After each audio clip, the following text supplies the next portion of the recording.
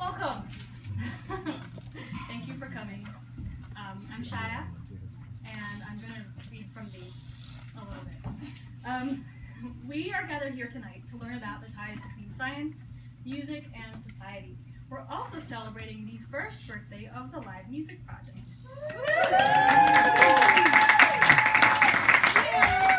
I was going to ask if anyone here knows about the Live Music Project. Instead, I'll ask, does anyone not know about the Live Music Project? Yay! Awesome! So the next sentence gets to be read. The Live Music Project is a community calendar for classical and contemporary music in Seattle. You may or may not know that there are more than 150 orchestras and ensembles here, and they've all come together to put all of their performances onto one single calendar, which is pretty incredible. This is also a celebration of you. Since I started this project, I've come across so many wonderful people who contribute to our community in creative, generous, and inspiring ways. Musicians, engineers, administrators, writers, designers. You're amazing, and now you're all in one room together. So go nuts. But maybe wait until after the lecture to really go nuts. It wouldn't be a birthday party without presents, so we'll have a drawing for door prizes later this evening. And they're pretty good. A few thank yous to the orchestras who have welcomed me among their crowded ranks. I'm grateful and honored. For our door prizes, the Seattle Philharmonic Orchestra, the Early Music Guild, the Seattle Baroque Orchestra, LUCO, Seattle Symphony, and Music of Remembrance. Thanks also to Professor Chaloupka for agreeing to speak, to Terry Cook and Chris Warswick for tonight's concert, to Carol Snyder for underwriting tonight's concert, and ADAS for having us in this beautiful space. And with no further ado, Professor Vladimir Chaloupka from the University of Geneva.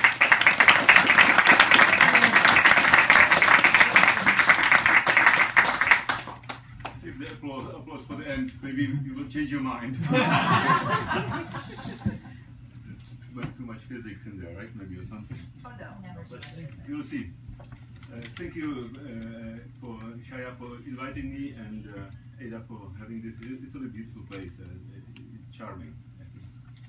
And thank you for coming.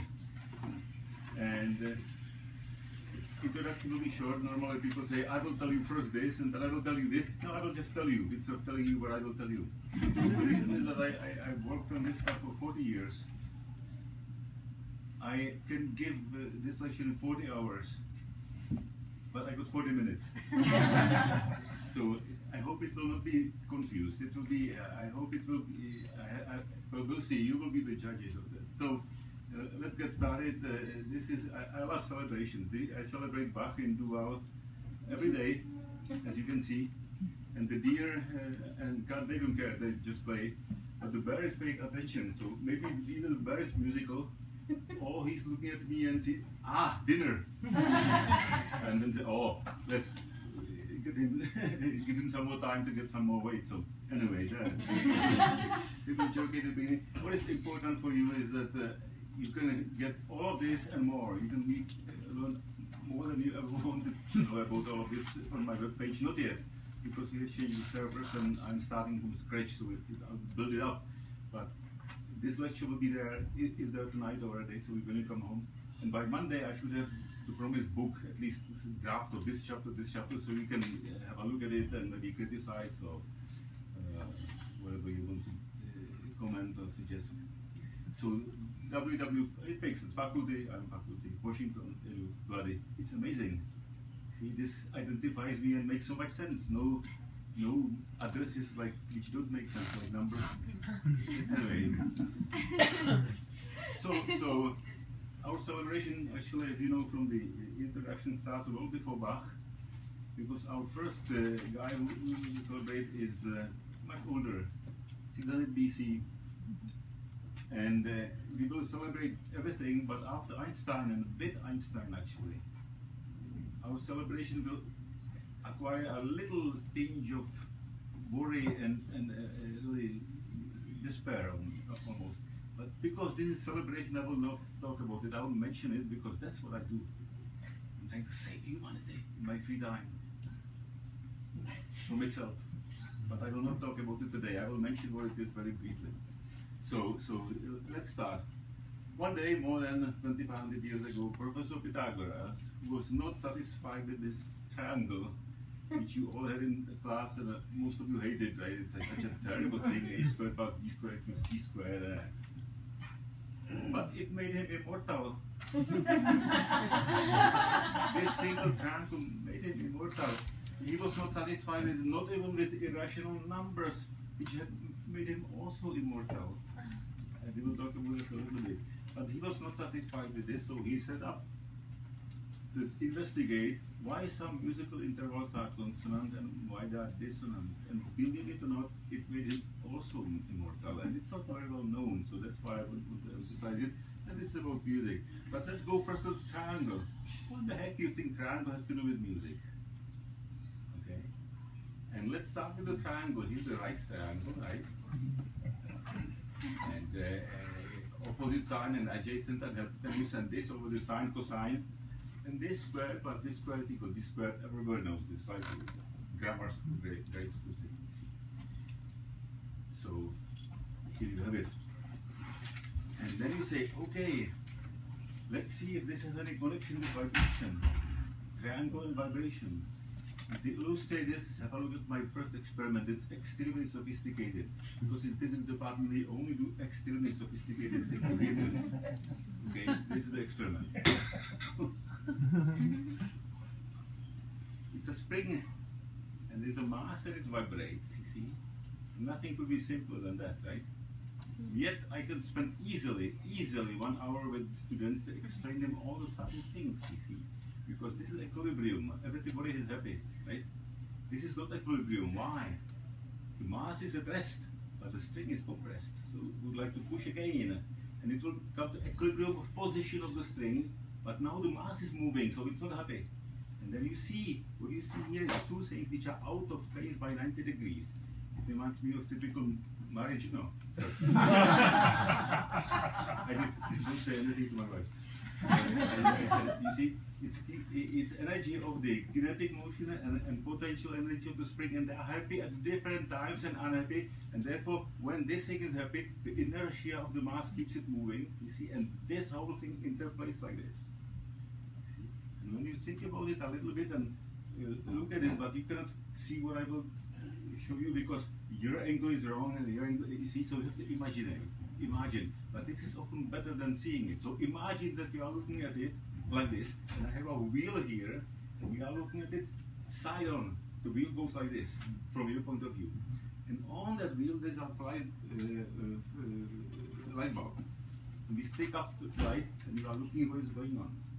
You don't see anything rotating. What you see is the bulb going up and down, like this. But it doesn't go up and down uniformly, you see? Because when it goes down, what is driving it is diminishing. And therefore the degree of going up is slowing down and momentarily becomes at rest at the extreme. And it goes down and momentarily comes at the extreme. And the same with velocity. Velocity is opposite. When the position is happy because it's the medium, velocity is happy is the maximum. And therefore it shows you, without any much more calculus, this is it. That if you make a projection of circular motion into one dimension which is against you, and you will look at it, it will exactly approximate the motion up and down, goes up with maximum velocity, slow, comes to rest. And then changes its mind and starts to fall down, acquires velocity, maximum velocity is in the middle, and you can see it, just look at this. This is the vector of velocity, and you have to have imagination. As this thing circles, the yellow thing has constant size because it's constant velocity around the circle. But what you see is the projection of things. And if I am here, you see, there's a large velocity, but you don't see that because in the dark, this light bulb seems momentarily at rest. You see? Eh? And therefore, you see that the whole motion is described by this, and by this, and by this. And if this is position, and this is velocity, you multiply it by some constant, which I will not bore you with, it would take us half an hour, but you can do it with calculus. You see? And you would find out. There's too many gadgets here.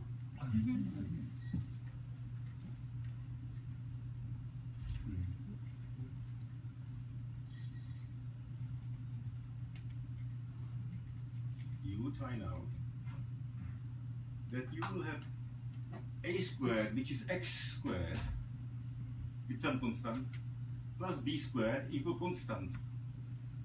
But since this is potential energy of the spring, which is there when it's compressed to this flow, and since it's kinetic energy, so you don't know what this means, this constant. But since this is energy, and this is also energy, this cannot be anything else but energy. Also energy, namely total energy. And you have in 600 BC, he didn't do it this way, but this is all inherent in his simple, simplistic, idiotic triangle. That a squared plus b squared equals c squared is the law of conservation of energy. You see? And this is the foundations of all physics. And this is also foundations of all vibrations. You see, because, and which is foundation of music. Because in all vibrations, this string, the column of air in the organ pipe, we have vibration which follows the same principles. And it's beauty of physics not to look for complicated things, but beauty of physics to look for simple things, to find pleasure in them and see, like a poet said, to see the whole world in a grain of sand. So I can show you, I can talk about this at great length, not today, but and it's not boring. It's not boring, and the beautiful thing about doing it this way, you see, is that physics students never heard a physics professor talk to them like this, because it's beneath anybody. And so they never heard it, they're interested. And yet you didn't lose non-physicists because they don't, you understand what I was saying, right? More or less. And therefore you can have a class in which physicists sit in the same room as non-physicists and everybody is learning. And when there is a discussion there, they discuss and everybody is learning not only from me, but also from each other. See? And this is what I tell my students at moments like this when it seems I'm bragging too much. You say, no, I said, no. I'm very modest. In fact, I am the most modest professor by far. But this is the secret of the second branch of teaching, which is often neglected. Teaching can be either doing instruction. I instruct you in calculus, you in quantum physics. I'm transmitting you my knowledge. But the much more important part of education is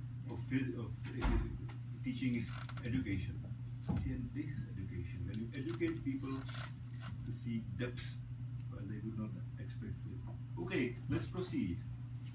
Now, celebration. Professor Pythagoras, rational numbers. You see? Rational numbers. What is this boring thing and what has to do with music? See? So what? Rational number is n over m, and n is a finite digit, m also, like 3 halves, 1.5, 7 fourths, 1.75, etc., etc. There's a little kind of complication here. All of them, as you see, has a finite number of digits. 1.5, that's it. 1.75, that's it. So you may be tempted to say it must have finite number of digits. If it doesn't, it's irrational, not true. What is 21 over 7,000? It's a rational number. It's a ratio of two integers. Well, if you take your calculator with enough decimal points, you will see it's like this, and it never ends. It never ends. But then you look a bit closer, and you will see after a few seconds that this figure 142,857, 142,855 repeats. You see, and therefore you can have numbers. In fact, most of them are such that they do have infinite number of digits, but they repeat at some level. See, and you'll see how important this is in a split second. But anyway, it was truly devastating for Pythagoras' school. Truly devastating when one of them discovered that square root of 2, number of which square is 2, cannot be expressed as m over n. M over n. See, and there are stories about it. Probably most of them apocryphal, but the stories are that the guy was executed who discovered it because he completely shattered the worldview of them. You see, they worship the rational rations. That's why we call it rational. Rations came first, and rational we call it rational because they worshipped it as being worthy of our. You see, and now it was gone. It was gone, square root of 2. You see, and you find it there is fantastic stuff, square root of 2. Look at this, nothing repeats. And you can see at this precision, it is a rational number. It's this humongous, it divided by humongous. But the secret is that this never ends. You see, this never ends. You see, and now it comes. You will appreciate this bit here. You see, if you want to prove that this is irrational, you must prove that after billions, trillions, quadrillions, zillions of numbers, there is no place after which there is billions, and then after a moment they will start to repeat. You can never do it by inspection. You see, so it's a big deal. It reminds me always when I teach it, oh, this is so kind of boring, right? But it's not boring because it reminds me of Gödel's undecidability theorem, which basically in plain English says that there are truths that cannot be proven. And he proved it. I will pause now. Everybody should now get a headache because unless you get a headache, you didn't understand what I'm talking about. Very severe migraine headache. You see, he proved that there are some truths which cannot be proven. So how can he prove? It's totally crazy, but it's true. It's true. He was the same. Oh, I'm getting carried away already. he was a countryman and fellow traveler of Albert Einstein. Same age, same origin from Europe, escaped from Nazism, ended up in Princeton. And one of them did revolution in physics, and one of them in math. But most people only learn about physics because it's more sexy. Physics, this and that. But you know, the side of this and that. But he also transformed mathematics because here. But you can see all examples spell to how big deal it is. So it's a big deal. And for that matter, we just have pi day. Pi is also not rational. And to prove that pi is not rational is difficult, so I will not impose it on you. But I will claim to you that proof that square root of 2 is not rational should be in what I call intellectual toolbox of everyone, of musicians and poets, because it's possible to do. In fact, if I have 10 more minutes, I will do it for you, but it will be on the website. And if you then realize what you will have just proven, that never, this will never, after zillion, billion years, in next million, never the sequence will start repeating itself and never will stop. Never. You will understand what Gödel's theorem is. It's the same level of thing. So you must agree that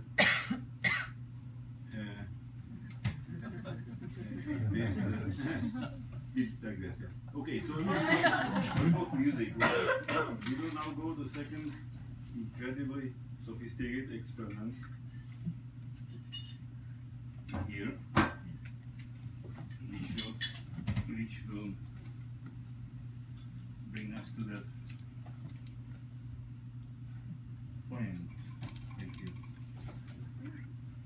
I have an assistant, you hold the table because the table is shaky. And I don't have a catastrophe here. So this is a rubber rope under tension, which is probably by weight. And I will disturb it periodically by this pin, which is in rotating disc, and it's off center. You see? So every time the pin goes like this, it will create a little kick on the, and the same thing with this one. And I will be only changing the frequency of those kicks. The magnitude of each kick is given by the eccentricity of the pin. If the pin had been at the center, there will be no kick. And since this is fixed, I will be disturbing like this or like this, but almost the same amount. See, like if you have a child on a swing and you do it like this or like this or like this. See, that's how we're doing. And you will see it starts pretty uninterestingly because the vibration at low frequency is kind of feeble, pitiful, non-regular, and when I speed it up, and I repeat, this is extremely important, I'm not increasing the amount of disturbance, only the timing. Still, but you can see some, you can see, at the right frequency, you have a very large vibration with simple shape, namely we have what we call a note here, a node here and anti-node here. There's a maximum vibration here. It's a beautiful half of wavelengths, you see. So let's do it again, but I will pass it quickly and I will see what happens when we increase the frequency even more.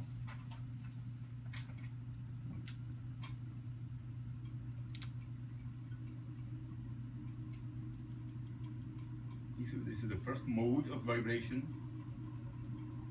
And again, it's feeble, in between modes, right? It's feeble and nonsensical. But at the right frequency, which is higher now, here there's a second mode which has one more node. This one has 1, 2, 3 nodes, right?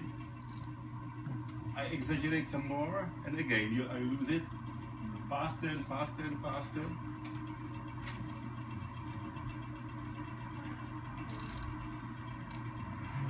Double mode. It's double in between. Oh, that's cool. More nodes. So this next mode, which is one more node. And do you know what happens if I go even faster? It'll break. Who said it? Who said it? I said, it'll break. Yes, you are right. You stole my punchline. You warned us, the Einstein theory at the end, the atomic bomb, you know. Yes, it looks like will break and the technician would... Can you demonstrate that again from scratch, do you mind? You want me to break it? No. I want to film the differences, if that's okay by you.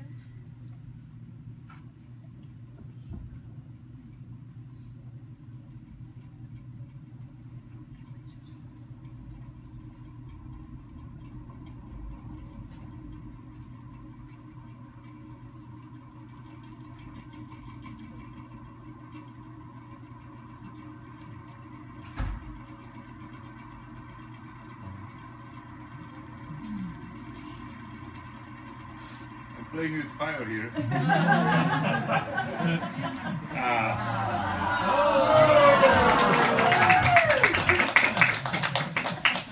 Thank you. Okay. And this really, that's the foundation of all music. Because when you have arbitrary motion of this, it's a little bit of this mode, plus a little bit of this mode, plus a little. Yeah, I don't have enough extremities. And this is explained here. You may think that to calculate the frequency and the second and third it might be very difficult. But not again, you see. It is child's piece of cake. If you do it properly, look at this, we will do it together. And you may need to redo it at home with the help of transparencies. What is the relationship between lengths of the from here to there and the wavelengths? Wavelength is from here to here, from one zero to second zero, or from one crest to second, simply from two places, between two places of the same phase. You see, so wavelengths would be from here to there. It's almost the same, right? What is the relationship? Wavelengths would be, this wavelength would be like this and down. You see? So this will be the full wavelength, but this is like, and therefore this full length for the first mode is 1/2 of the wavelength. Okay, clear? This is not full wavelength, this is 1/2. What is this? Full wavelength. This is full wavelength, but for reasons of hindsight, I will not call it full wavelength, but 2 half wavelengths. Which is the same thing. Because, what is the third one? 1, 2, 3, 3 halves. What is the fourth one? 4 halves. And now you don't have to be a rocket scientist to see that the general formula that for nth mode, the lengths and wavelengths of the nth mode is coupled by L equal n, like 10 times wavelengths of 10th mode. You see, it's 1, 2, 3, 4. And since wavelength is inversely proportional to frequency, you can see that if the frequency of this is f1, then frequency of this must be 1/2, 2f1. No, twice as much, because if you have smaller wavelength, this means larger frequency. Okay? 3f1, 4f1, and you have the Fourier series, and we have calculated just in front of your eyes everything as it is. If you want more math, I will do it, and it's all here, but I don't want to go through it. Well, maybe briefly. again, to give you some kind of advice of an old professor, you see, in physics, difficulty is never in something which is very, very difficult. But in something is construction of 1, 2, 3, 4, 5 steps, each of them is easy.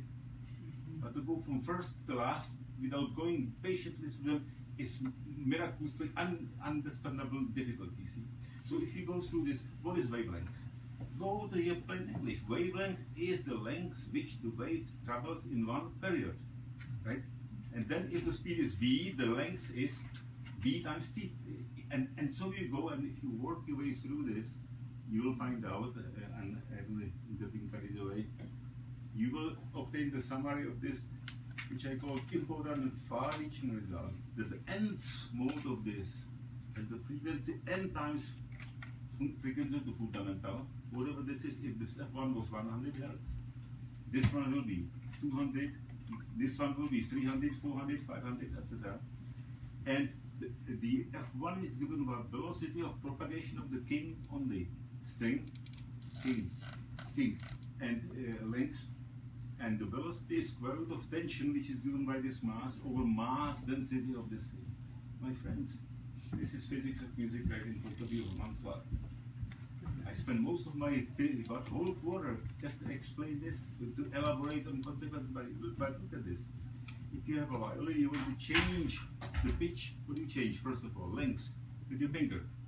And you can see if you increase the length or decrease, you decrease or increase the pitch, you can see it. If you change the velocity, how you change the velocity? If you increase the tension, how you increase the tension on violin? Peg here. You see? How do you play with mu, which is mass density? Look at open the piano, and you will see the top strings are very thin, and the top strings are so massive that they are even wrapped around. You see, because you have to go to low frequency, so mu, which is mass, must be large. So all of this is very easy, but very, very, very beautiful. And you can actually see the greatest reward which one can get from teaching like this is that afterwards students come to you and say, teacher, I'm empowered now. Because that's what empowers people, not to learn something, but to learn how to think about it on their own. So this is a very beautiful thing. But anyway, and this has far-reaching implication on consonance and dissonance. Look at this typical spectrum. This is a frequency, and this is F1, 2F1, 3F1. This is a frequency this way. And this particular instrument has not much energy in fundamental. So this is like this, much more in this, much more in it, and then so you see this like a cooking recipe of how much each mode contributes to the tone. And this whole profile determines the color or timbre of the instrument. You see? And this is obviously instrument with different pitch, because the distance from here to there, which is F1, is larger. You see? And so it is higher pitch, and also different instrument, because this profile is different. You see, here we have most of this. So this will be something like maybe piano or voice, and this will be maybe flute or some dull pipe. You see, two different instruments. It's just for exercise. But imagine that the ratio of this frequency to this frequency is one of the Pythagorean ratios. Let's pick 3/2. 3/2. Okay. So what is this? This is 200, this is 300, and this is 600, and this is 600 because, as I say often in my jocular mode,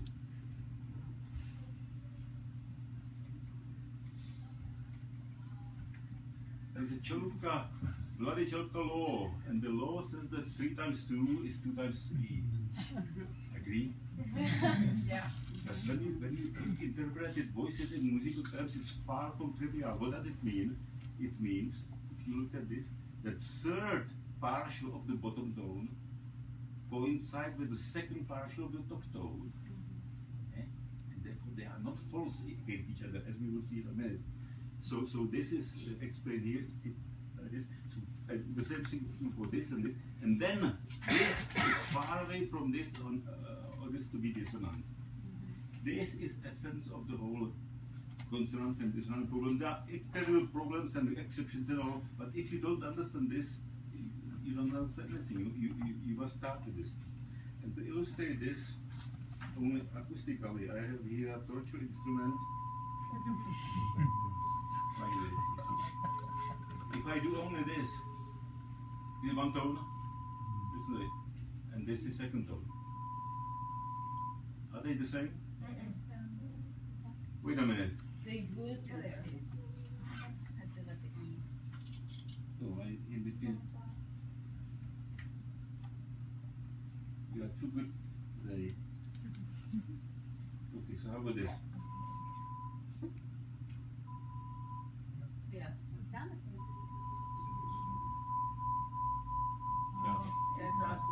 They are not the same. If I play them at the same time, they beat. You see, and they beat. The phenomenon of beat again. This is one of the things which are so simple. This is one of them. This is the second one of them. You look at them, they look similar, but if you superimpose them, you see that one of them is slightly faster than the other one. Slightly higher pitch. And therefore, after some time, if they are in agreement here, and therefore the addition of this plus this is this, etc., they get an opposite and they cancel. And you go whoo, and frequency of this whoo, which is frequency of the beats, is the difference between F2 and F1. See, and therefore, if I do this and this, oh, I touched the wrong button.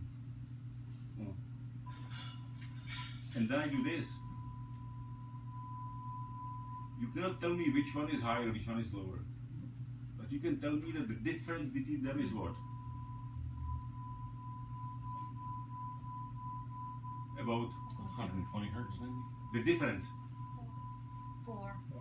About 3.5, 4, something like 4 hertz. It's a mystery between them.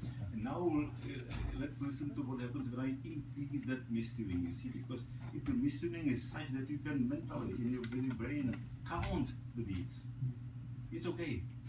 In fact, in some field like in organ music, you expect beats. If you produce artificial organ which is so perfect that there are no beats, people will say, oh, that's very nice. Oh, wait a minute, it's a computer. You immediately reject this, so you expect things like this. So this is fine, okay? And when the two tones are very far away with frequency, it's also fine. You just hear two tones. It's not very nice here because this is a physics oscillator, not instrument, but it's still painful, but it's okay. But let's listen what happens when it's in between.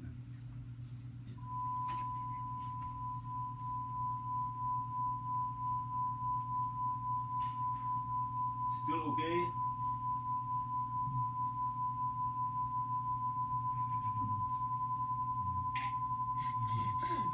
And this is bad, you see? And then you keep increasing it.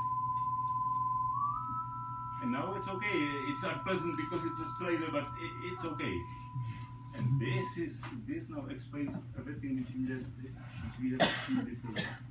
Because how the process by which this maximized contrast is this nominally is exactly with this. If this is 1000, this is also 1000, it doesn't beat. If the instrument is slightly mistuned, it beats, but only a little. It's not yet in the range, which is okay. On the other hand, this and this are so far away from each other that they're already far enough. You see, and therefore this prescription of Pythagoras from 600 BC maximizes this consonance by taking this. If you have imagination again, like the figures of my hand is one spectrum, fundamental, secular, and this is second. You see. And if you listen to it, they are like this. Dissonance can happen between any two pairs, between this and this, you see. And this minimizes the dissonance between any pair of anything. You see, it's not between fundamentals. It's any pair of the whole forest which accompanies the tone. And therefore you say, well, this is pretty good, right? And consequences are far-reaching. Any periodic sound, as I explained here, is sum of the harmonics. In the first approximation, if you change the amounts of them, you increase loudness. There's more of it. So if you increase every peak equally, by equal fraction, you have a louder sound of the same color and of the same pitch. But if you change the frequency, you change the pitch which you perceive, and if you change the proportions, you change the timbre of sound color. Whole physics of music is here. And intervals of very small integer ratio are consonant. And how consonant? Well, it depends how small the N and M are. What is the most consonant interval? Musicians. Sixth. Third. Sixth. Third or sixth? Most consonant? Most consonant, yes. Or unison? Unison. How consonant is 1 to 1? It's not small. And how it's bad. It's boring, right? Right. What is the next one? 2 to 1, octave. You see, what is the next one? 3 to 2 is the perfect fifth. And so you go. And as you, it's basically then a question of taste. When the integers become high enough for the consonants to be declared dissonant, you see, but certainly 3 to 2 is a fifth, which is very consonant, and 19 to 13 is certainly dissonant, you see, because there, who cares that 19th, listen to this, it's also Chaloupka. 19 times 13 is certainly equals 13 times 19, isn't it? What does it mean in physics? Every 19th multiple of the bottom tone coincides with every 13th of the top tone, nothing else. Who cares? Because this doesn't care what other partials are doing, you see? And that's why the degree of consonance goes down with the increasing value of those small integers. And so we look at the spectrum now. The spectrum 0, I do ah. Unbeknownst to you, what is present in my ah is F, which is the pitch of the tone, 2F, 3F. If you do ah, it will be different proportions because you have different color. But my voice, ah, okay. What is this? Interval between this and this. Inside this, what do you hear right now? Ah. You know what you hear in there? Unbeknownst to you, until today. Ah. An octave. You hear an octave. Ah. What is between this and this? It's a fifth. What is between this and this? It's fourth. What is between this and this? Between fourth harmonic and second harmonic? Octave. What is between this and this? Another fifth. Now imagine that a small baby is just being born this minute, or maybe even before it's born. And I could make baby talk. Can somebody make baby talk for me? Oh, please. No, that's not talk. No. That was good. What a beautiful. In that what the baby hears, unbeknownst to her, is the whole spectrum of intervals. It's an octave, second octave, fourth, all is in there, even in the whole major chords in there, because when you compose, then you put major and minor chord on top of each other, there's a fifth. So the whole major chord is in like this. And this is physics. This is not biology, but biology is only some subfield of physics, of course. And so, when somebody tells you that Western music is such because of Western culture, no. It's most interesting and far from trivial job for a researcher to put his or her finger where is the boundary between nature and nurture. And this is absolutely fascinating and it's sometimes quite surprising. So you see this great stuff, and all of this was obtained by a sequence of easy steps, and therefore somewhere Professor Pythagoras is smiling. Okay, next step very briefly. Johannes Kepler, 2,000 years later, he, I forgot to say, the real accomplishment of Pythagoras is that he was first person in history who put numbers into human experience, in human feelings. You see, until Pythagoras said, oh, this is nice and this is not so nice. And he put math in there.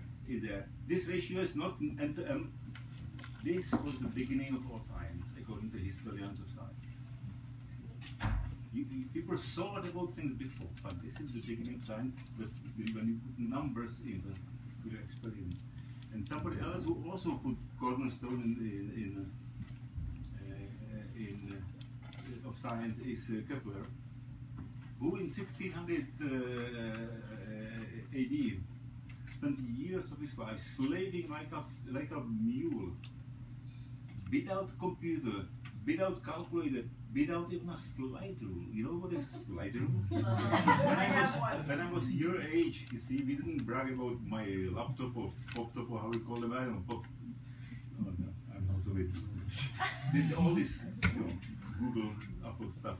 No, my slide rule is more precise than your slide rule. This was, it was so.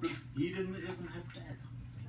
So you imagine that he took data and he took the price data. When is Mars here and there and there? And out of this, with paper and pencil and nothing else, calculate the orbit. And he discovered that the Mars did not fit Copernicus. Mars did not fit the idea that it goes around the sun in circle as Copernicus assumed. It was a major tragedy. Major tragedy. Because Copernicus was, before he was condemned, he was briefly celebrated, like, this is great stuff, And for sure he died before they could burn him, but anyway. Sorry. And to do this, you see, to do this for 10 years, 6 years, to do this, he has that enormous motivation, and his motivation was completely irrational. His motivation was that God can hear the sound which planets make when they go around the sun. And this planet, and the God created those orbits such that the music of spheres, the harmonia mundi, music of the world is pleasant to his ear. You see, this was his motivation. And he labored and labored until he discovered that the solution is that the trajectory is not a circle but ellipse. And ellipse is indistinguishable from circle with small eccentricity, so it was good for other planets, but not for Mars. You can see the difference is very small. Very small, and this is one of the thousands of pages, hundreds of pages in this calculation. And now the lesson from this is, so this was a revolution in astronomy, but in physics. Astronomy is again part of physics, of course. You let them have their department, but that's only because we are so kind people. Well, in 2012, we proved that Kepler was right, because we have a recording of the Earth singing. Yes. And yes, thank you. You know what is the lesson here? When did Kepler stop his calculations? He didn't stop when his calculation would show that this may be the music which God might like. No, he stopped when his prediction agreed with the experimental data, the experimental astronomers like Tycho Brahe. And this was what I call cornerstone of not science, but of the modern science, where falsification of the theories is provided by experimental data. So again, this is a good thing for us in music sense, celebrate Kepler. Now what about Johann Sebastian Bach? Was he a scientist? Was he a learned scholar? Yes. No. You'll see. Yeah, I have to proceed. Well, I would, if I had time, I would talk about the Amadeus. How many of you have seen the movie Amadeus? Not everybody. Go right out after tomorrow and buy it, because it's all wrong. It's absolutely historical nonsense, but it's an invaluable lesson in the nature of genius and the aesthetics of music. It's one of my two favorite movies which start with A. You know what the other one with A? Animal House. But again, I'm kidding, but not completely. But genetic phenomenon is also, if somebody has questions, I have slides. If somebody has questions, so I can show you about genetic phenomenon, but not and now. And there will be time for questions at the end. There will be time for questions at the end. Well, I still have a lot of things to say. So. Oh, But let's go to the science part of it, you see. Somebody noticed soon after Bach died that people did it quite often in those dark ages, you see, Kabbalah. B is the second letter, A is first, C is third, H is eighth. B B plus A plus is 14. They say, didn't I just hear the scene from Kunst der Fuge, which is Art of the Fugue? How many told it? 14. This is suspicious and Bach. Bach 14. Then they found different version of the theme. It has again a 14. By the time they already knew that this was the case, they find the third way and has 15. I say, but this note really shouldn't have been there, you see. And this was the typical thing which scientists do, and even scientists, they need to fit the data to theory. So then when they found 13, they said a missing thing. And before this was done, everybody's absolutely sure that Bach composed governed by the idea that the he means 14. And somebody, mind you, oh heaven, notice that J is Bach, you got J and S, you get 41 numerically. J and S and B A. What is 41? It's 14 inverted. Oh, by now it was absolutely sure. And this is what now, I don't have time to, it goes to extremes which are almost painful. It's like tragicomedy. It's funny and tragic at the same time. And I will just tell you the climax of it. Some time ago I was involved in trying to persuade some committee, including the doctoral student from some university, which will remain mercifully anonymous for my safety. And this person had doctoral thesis in which he discovered why Bach's unfinished fugue, which is the greatest thing ever written, ends at the bar 239. At that point, Ben literally dropped out of Bach and he died. And it's written on that's how I went. But it was bar 239, and he wrote in his, this was the discovery of the PhD thesis. Because 2 plus 3 plus 9 is 14. 2 plus 3 plus 9 is 14. When the bar measure was 236, 7, 8, when it reached 239, the fate killed Bach. Because and so I tried to convince everybody that don't be reasonable to our doctoral technique, but they did. That's why they anyway. So my message is that he was not a learned musician. He had all those, counterpoint, right? Counterpoint has many rules. You know what these rules good for Bach? We need to break them. If you go and if you analyze anything by Bach, there's more broken rules than satisfied. But he knew them because broken rules, not unexisting rules, because you are aware. I mean, it's a complicated. See, I can keep you here for a long time. Like in the movie, where it's straight. Oh, let me stop. Okay, so no, he was not a learned musician. Now something which is a very controversial thing. I think he even would have preferred equal temperament.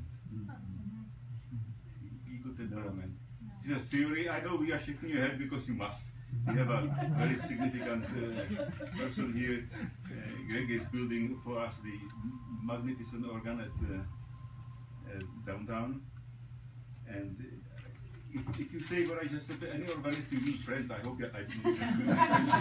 Because each of them believes that temperament in his, her, or his church are the best, and he hates everybody else. But they all hate me because I say all the temperaments are not so good as equal, and I will not expand on it, but I'm really convinced it just was different to tune. Because in equal temperaments, everything beats a little bit. You don't have any purity, and if you have purity, you can. To tune some intervals pure, it's easy. You just tune it until it stops beating, and then you temper everything else, so it's okay. But if everything beats, you have to count beats. But the counting beats is very difficult. You see, how do you count 3.7 beats to 3.4 beats? And it all depends on frequency.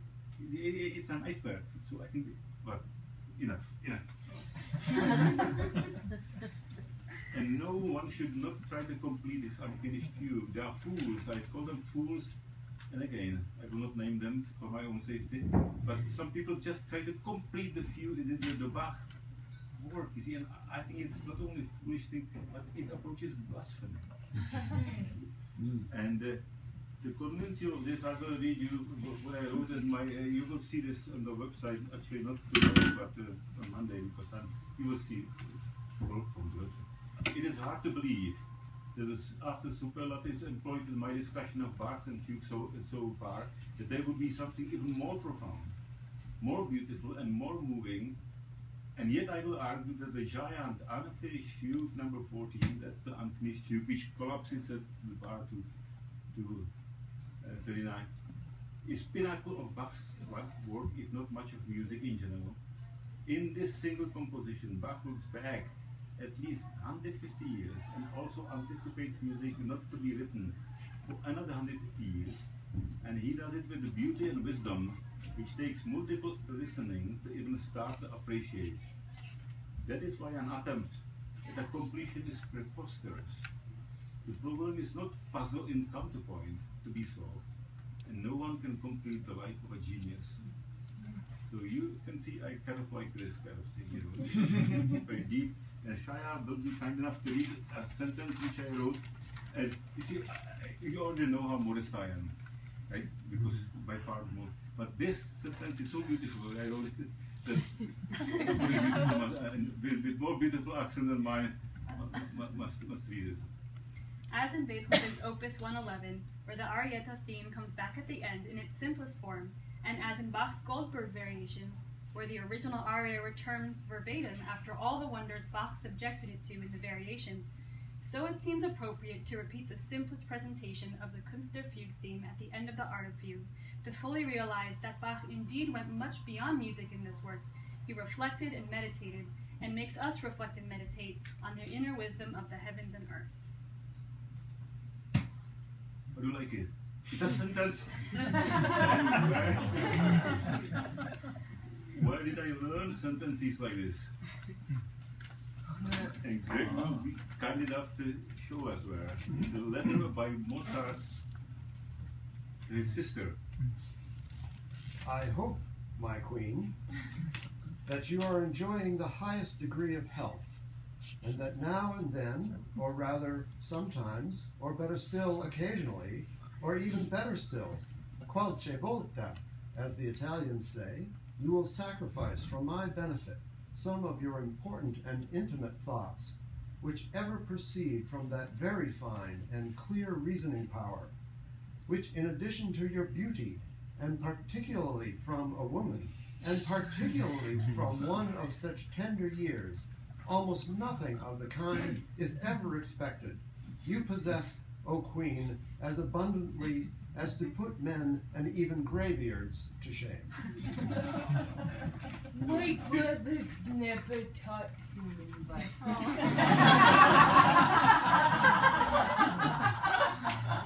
Anyway, this was my school, and you should read. What I find touching, that Mozart himself wrote a little postscriptum after the sentence, and to say, now, there you have a Walter's sentence. And to complete this, honestly, I also lecture quite a bit about Escher, Douglas Hofstadter's Gesellscher Bach, which changed my life about what 30, 40 years ago. And this quotation is absolutely irresistible. Greg again. Sorry, Shaya again. The proverbial German phenomenon of the verb at the end, about which droll tales of absent-minded professors who would begin a sentence, ramble on for an entire lecture, and then finish up by rattling off a string of verbs by which their audience, for whom the stack had long since lost its coherence, would be totally nonplussed, are told is an excellent example of linguistic pushing and popping. So, to conclude this literal excursion, I would say, this famous student of German culture, Mark Twain, a German joke.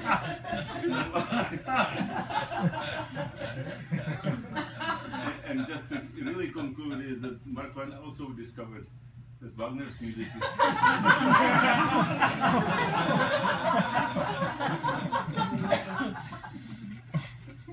and we Bohemia, in Germany, so we are Einstein. You all know about Einstein as a scientist, and I think he should have gotten at least 3 Nobel Prizes. He only got 1 for this first discovery. It was not relativity, it was quantum mechanics, which later people accuse him of not understanding. Well, again, a lecture on its own, so we will not do this. Not very many people know about that he was a musician, you see, and those people who know that he played violin, they like to think that he was a mediocre violinist. And the reason, I think, is that people hate it in general. When somebody is too good at too many things, they say, oh, okay, he was a great scientist, but as a violinist, or as a political scientist, all this peace and no.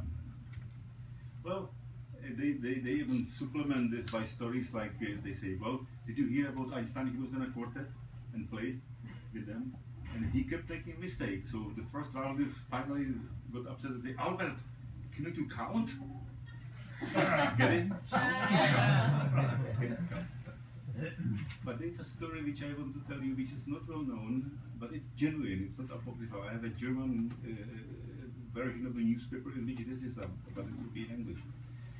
Sometimes in the 20s, when he was already famous, but not yet so famous that everybody would know the name Einstein. Only educated people know Einstein. He came with his violin to a small town in Germany, and he gave a recital benefit for the synagogue in the evening as a charity benefit.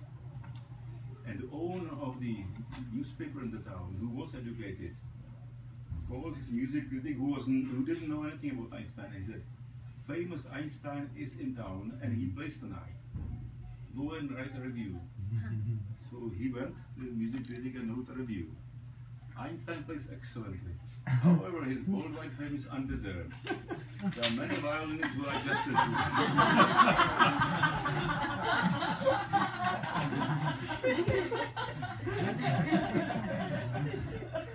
I must say, nobody yet has said anything similar about my organ playing. So this shows you, and it's entertaining. And now comes the thing which is not so funny. Even fewer people than people who know about him being a musician know that he was a prophet. And I, because of my kindness, I will spare you read books. He wrote books and books of his articles and letters. I will just summarize it in one simple sentence. What he said, and the sentence says that nuclear weapons changed everything except our way of thinking. And this he said before he knew anything about molecular biology. I do. And now I would start to scare you with what is possible and what is not possible, but I won't, because it's a celebration. But you will find a lot of this on my webpage eventually, and this is a big deal, and we all. I will come up a little bit to this at the end, but optimistically. Okay, so now let's go. It's kind of. We are going to go into conclusions. Brief summary. It's only a guide to your readings of thinking, or maybe reading my webpage, so it will be brief. This we went through. Musical acoustics is an excellent way how to visualize quantum mechanics. Quantum mechanics is another hobby. I have so many hobbies, and I have to die soon.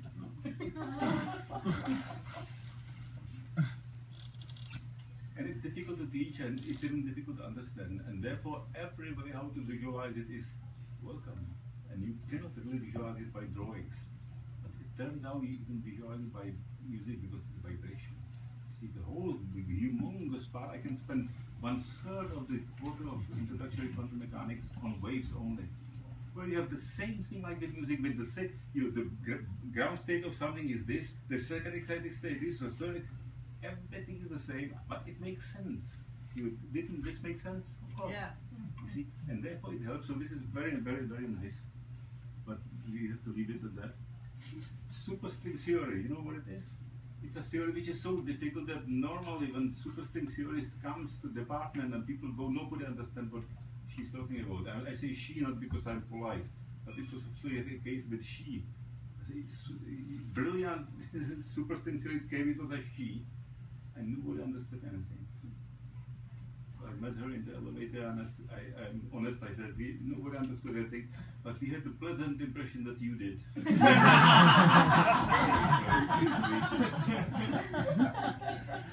and then Berkeley has hired her away from us, so this was very unfair. But you know what it is? It's an idea that which unifies the whole everything. That all elementary particles are modes like this. Those modes are simplistic, but imagine that if this vibrates like this, is an electron. If it vibrates like this, it's photon. If it vibrates like this, is antiproton. You see, every elementary particle is different, excited mode of the same thing in this thing. Some people hate it because it's so incredibly difficult because it's to happen in 10 dimensions with a 4. In 10 dimensions is no fun. I cannot go into this. But again, to go to musical illustration, at some point in time, Princeton University had 4 faculty who were all 4 experts in string theory, so they called them string quartet. But since Princeton already had a string quartet, this was the second Princeton string quartet. So this is two stuff.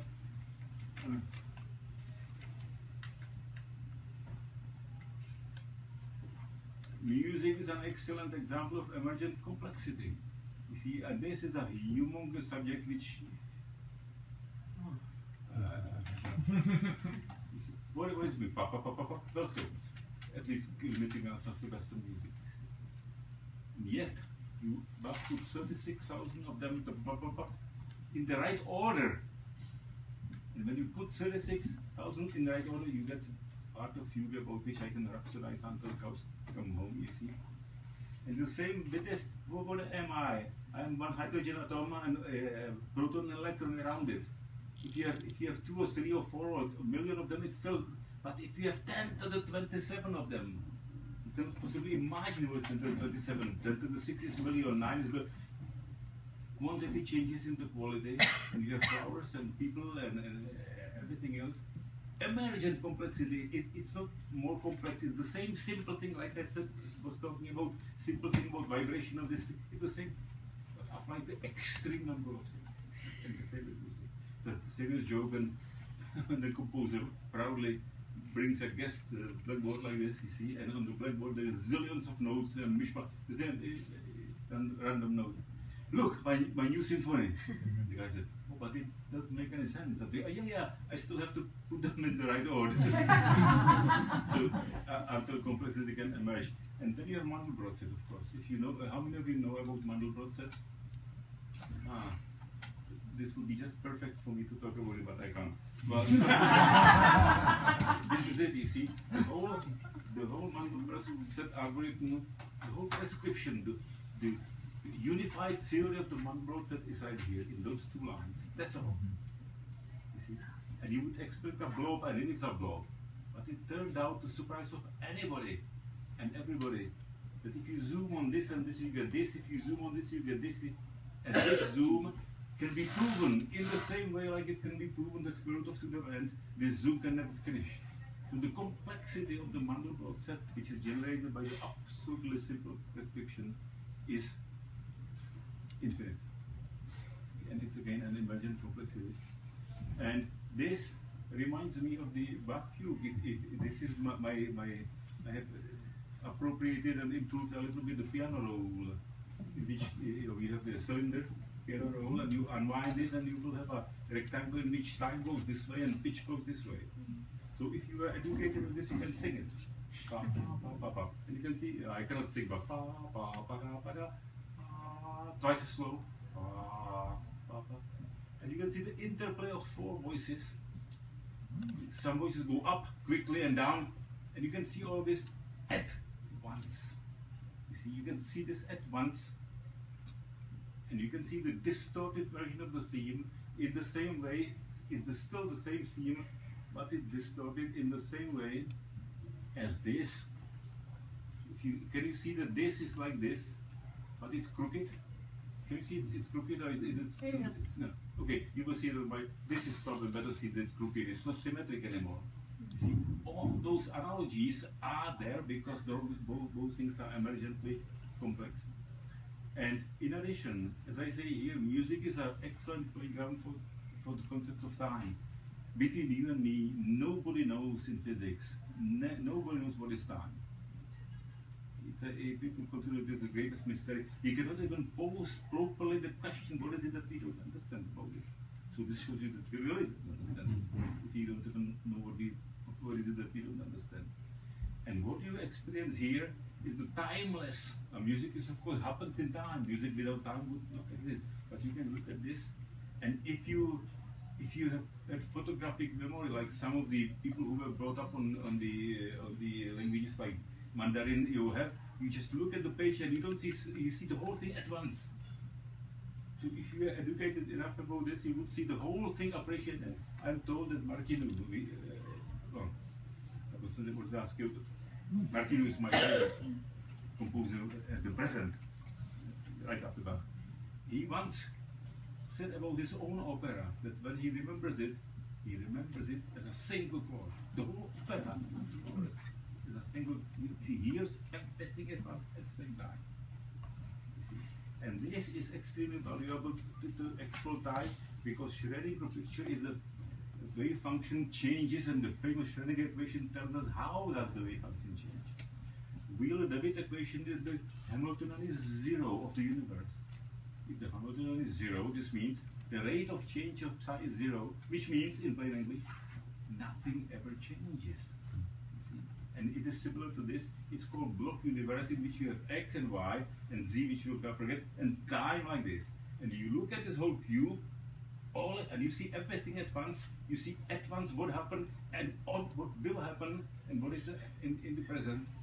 And this can be, again, you cannot prove anything like this by this, but you can get a feeling for it by looking at the score in this way. You can't look at the standard score because it would take too many pages, but if you do it this way, it's the whole fugue.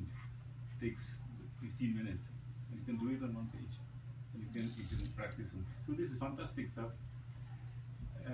Music is the exuberance and humility at the same time.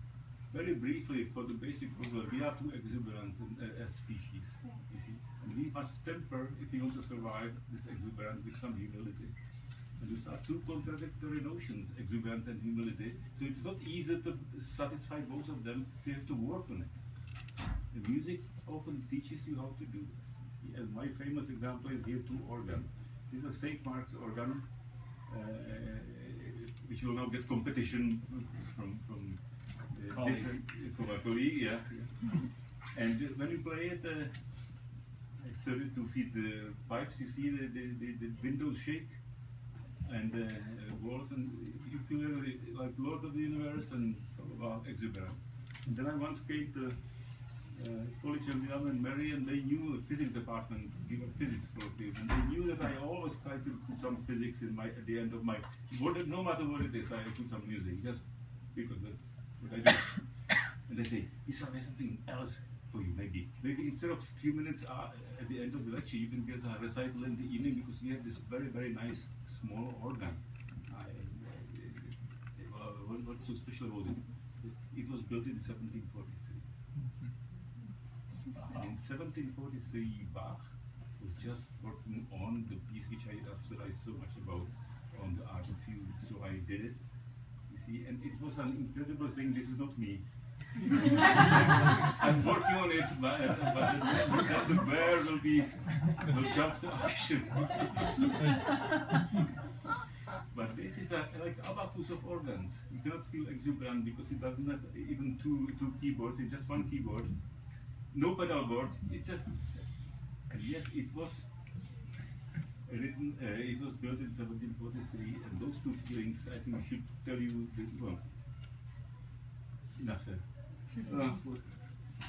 We will skip a lazy interference space antenna because it was supposed to listen to gravitational symphony of the universe. Again, music analogy. But Mars, tourism to Mars got in the way. Now Congress decided that Americans would much rather see somebody go to Mars. It's more sexy again than to investigate gravitational waves, so it may not happen. But they needed some analogy because, again, metaphor, because Congress this was supposed to cost almost $1 billion. So it started to talk about some money, right? Billion. So we need some reasons. So they invested into reasons. The Symphony of the Universe as orchestra, which is the everyday effect.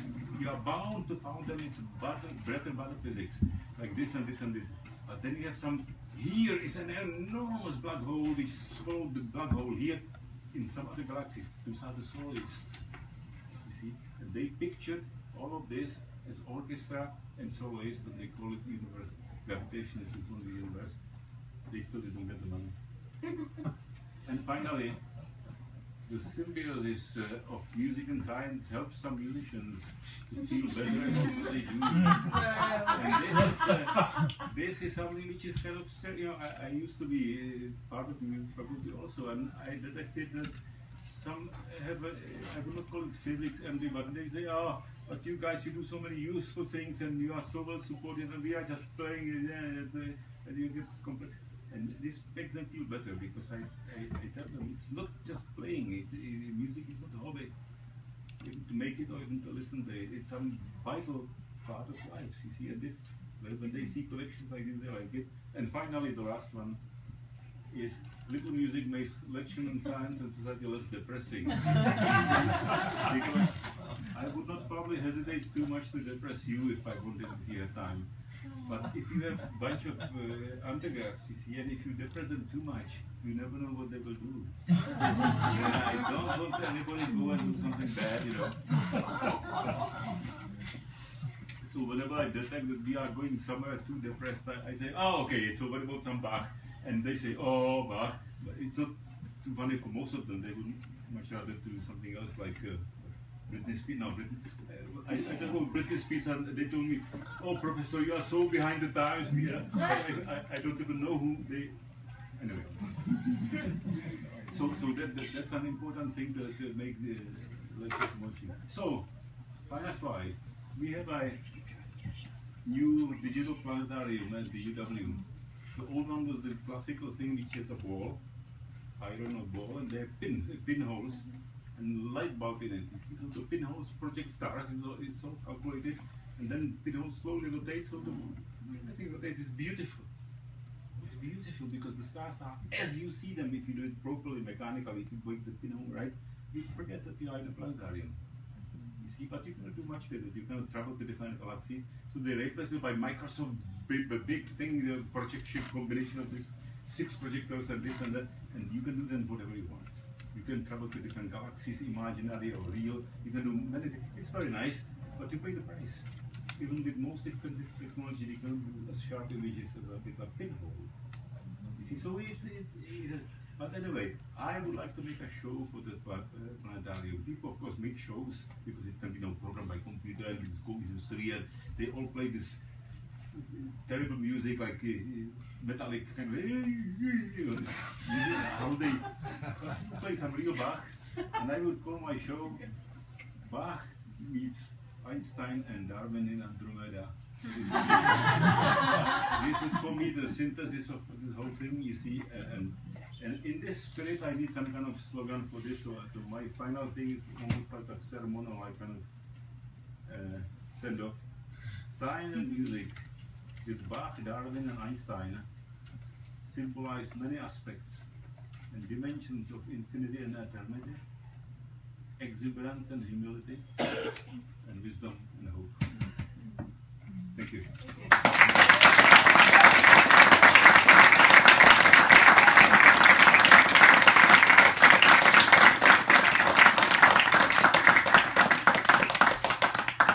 Thank you very much. We have about 10 minutes for questions before we'll move into the other room for the drawing and cupcakes and the concert. So now is the time for questions. So if you play, just say A440, for example, on the A444, what is causing beatings? Is it when the sine waves cross, or what do we perceive as the beats?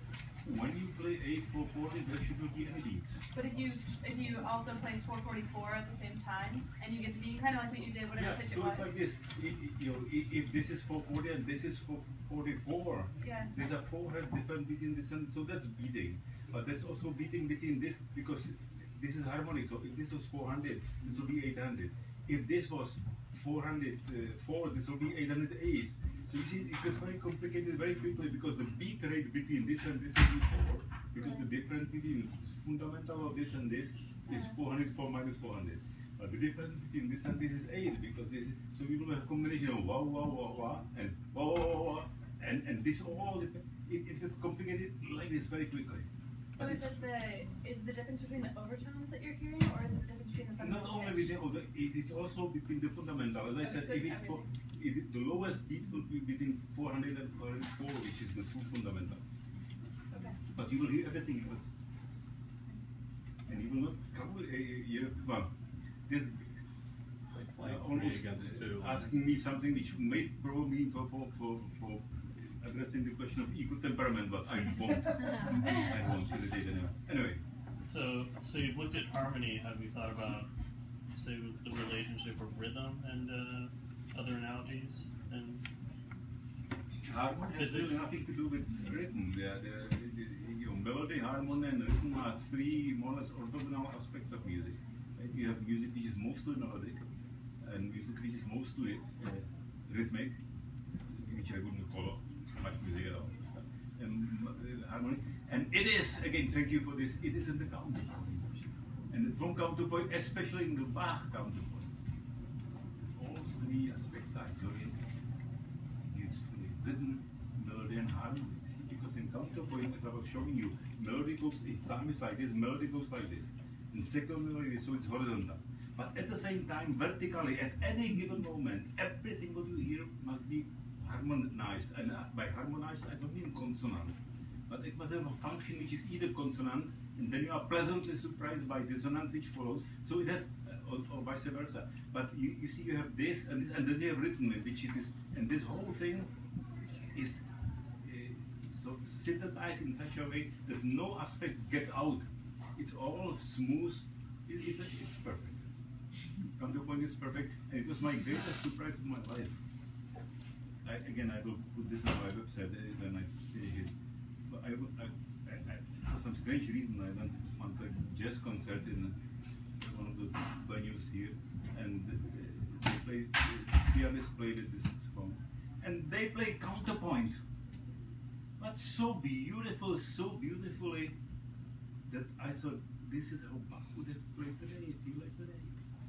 So after the concert, I got to see them. I said, "You play counterpoint." And they said, "What is counterpoint?" This was quite something. And you will get to hear, I took a recording of it and they agreed that I can use it, so you will get to hear it. It's mind-boggling what can be done. Anyway, so this is it. You have different aspects of music. Early in the talk, you mentioned the Bach genetic phenomenon. There are many disciplines, especially in science, when they have 3 or 4, maybe 5 brothers or sisters who were gifted. This is something else. This is Bach's family tree, and they plotted only musicians. They skipped non-musicians. And they also skipped females because it was a very bad time. But part of his genetic thing was that musicians took a wife, which was music also. So they innovate, but they are not listed. So what I did, because I'm a scientist, I said, let's investigate how it works. I took year of birth and death of everyone, and I plotted it horizontally, and then somebody else. And when you do it, what emerges is a histogram, where you have year like 1750 on the horizontal, and number of Bachs which lived at the same time, you see. That's what's called histogram, and this is here. Wow.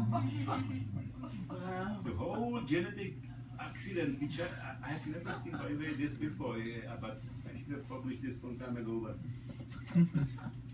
But it started with one single person. You see, a single person lived from here to there somewhere, And then his son lived from here to there, so they overlapped for some time, and this is 31.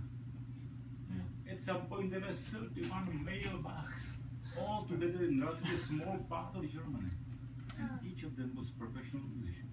Conductor, composer, trumpetist, organist, whatever. And what about the Bach? Bach lived from here to here. He was still, yeah, I have goosebumps. Easily excitable. Whenever I say this, I have goosebumps. So a lot of nepotism then? Yeah. How that looks. That's just another way of interpreting.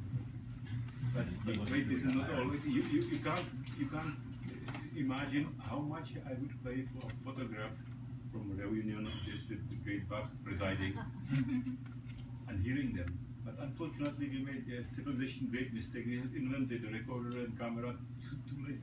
It's a terrible mistake what we did. There was no camera. But by 1889, there already were cameras. And it so happened that one of these guys emigrated to America and established Bach branch of the Bach family in America. And since we already had them, we have a photograph of them. And this is Hermann Bach, August Bach, blah, blah, blah, blah. And look, even the little guy has a little thumb. So this slide is one of my most treasured possessions. Again, it's not well known, but it's a very, very, very small part of the whole accident. Like this, it's fizzled out, but it's. You ever make an Edison cylinder?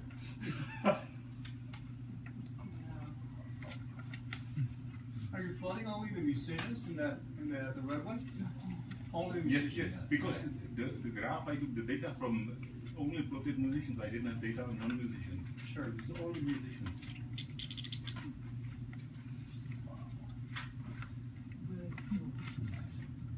One more quick one. One more quick one. Yep. Last question? Okay.